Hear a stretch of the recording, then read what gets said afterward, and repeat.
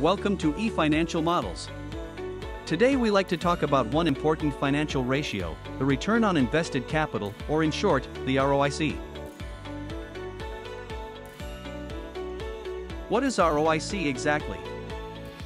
The return on invested capital is a profitability ratio that measures the return of the capital invested into a company. Let's look at the formula for calculating return on invested capital, ROIC. To calculate ROIC, we divide the net operating profits less adjusted tax, NOPLAT, by the invested capital. NOPLAT is basically the after-tax profit of a company without taking into account the interest expenses. Invested capital is the capital required to run this business.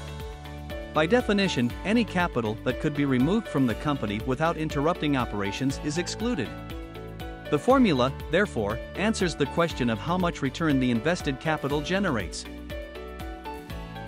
There are some more important aspects to consider when calculating ROIC. NOPLAT is basically the same as EBIT, earnings before interest and taxes, corrected for pro forma taxes on the profit.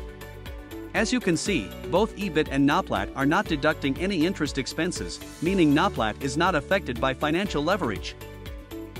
Invested capital can be calculated from a company's balance sheet by adding the equity position to the financial debt position and deducting cash and equivalents included in the balance sheet. It is assumed that the cash could be used to repay the debt. Ergo, in reality, we are talking about investing capital is the same as the equity and the net financial debt from a company's balance sheet. Non-operating assets, for example, an investment in something unrelated to the company's core activities, should be excluded. Such assets are not needed to run the company and, therefore, also would not require the corresponding capital invested. Invested capital, in reality, varies between the start and ending date of a reporting year.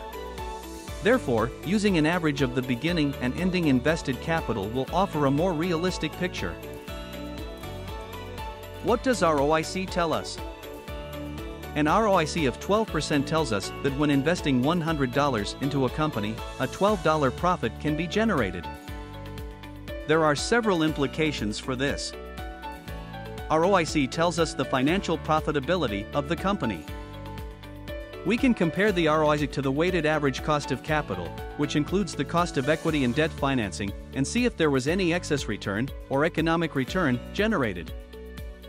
We can compare the ROIC of different companies and directly compare their profitability to each other. So ROIC is a very useful metric in analyzing the financial performance of companies. ROIC is a vital profitability metric in finance. These are the reasons why we do want to pay attention to the ROIC. Profitability, we want to know how much will be or was the return on every dollar invested into the company. Economic profit, we want to know if our profitability exceeds our costs. We can do this by comparing ROIC to the weighted average cost of capital, which is the return investors can get when investing in a company elsewhere with similar risk. Profit comparisons, we want to compare the profitability of our company to other companies. We can better do this when excluding the effects of non-operating assets or excess cash on the book of companies. Therefore, ROIC gives us a much better tool to compare profitability rather than using return on assets, ROA, or return on equity, ROE. Forecasting, when forecasting financial statements, we can also calculate ROIC. By knowing ROIC, we can also better understand if a financial forecast is realistic in light of the ROICs of similar companies. Target ROIC can also be used as a key input when using value driver formulas for estimating terminal value at the end of a 5-year forecast horizon.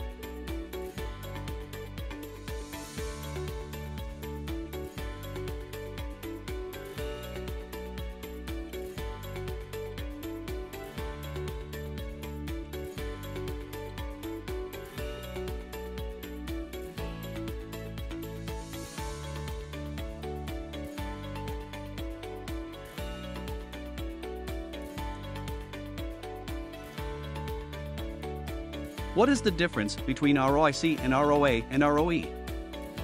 Return on invested capital is calculated by dividing the NOPLAT by the average invested capital. The financial ratio is not affected by the use of debt financing, unlevered, and gives us the economic view of a company's profitability. Return on asset takes a company's net income from the income statement, adds back the interest expense, and divides the total by the company's average total assets.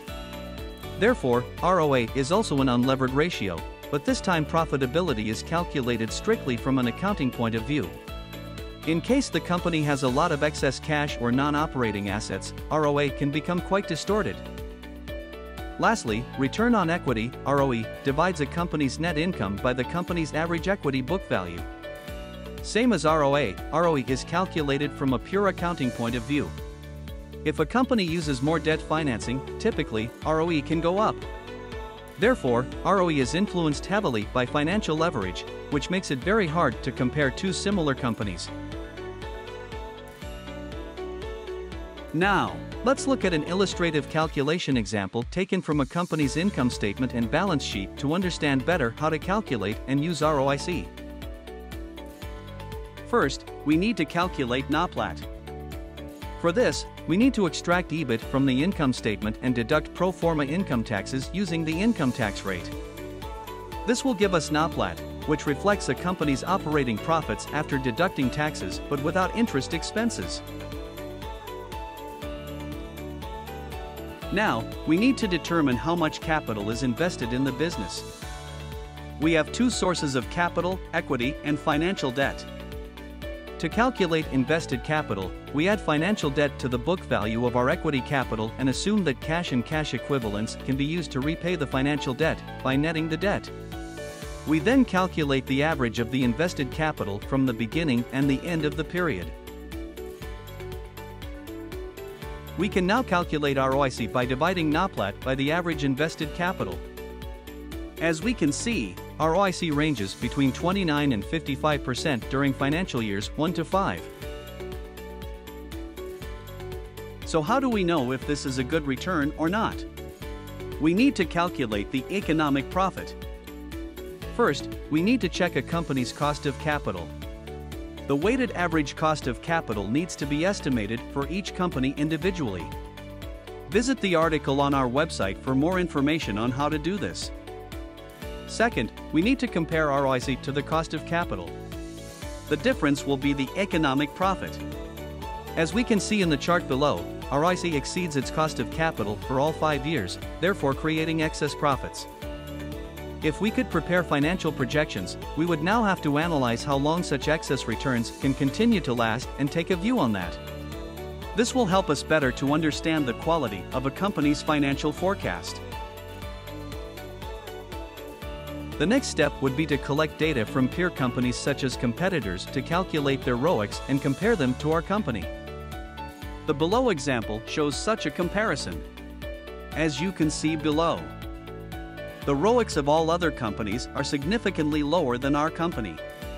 This raises the question if our company does something significantly better or what the reason would be. Some of the other companies also have a hard time generating enough returns to meet their cost of capital, which would indicate a strategic problem with their positioning in the market. Calculating ROIC can help us to find real issues these companies are facing or validate the quality of a financial plan. As we have seen before, ROIC is a great financial ratio to calculate when analyzing a company. However, what are the limitations ROIC might have? Non-operating assets. Sometimes, it can be very difficult to identify and separate non-operating assets. Also, EBIT might, in some cases, include costs or income related to non-operating assets, which would need to be adjusted. Depreciation. EBIT and NOPLAT are calculated after deducting depreciation. Depreciation is a non-cash expense that depends on the estimated useful life of an asset. Therefore, depreciation can potentially be manipulated, leading to an inaccurate calculation of ROIC.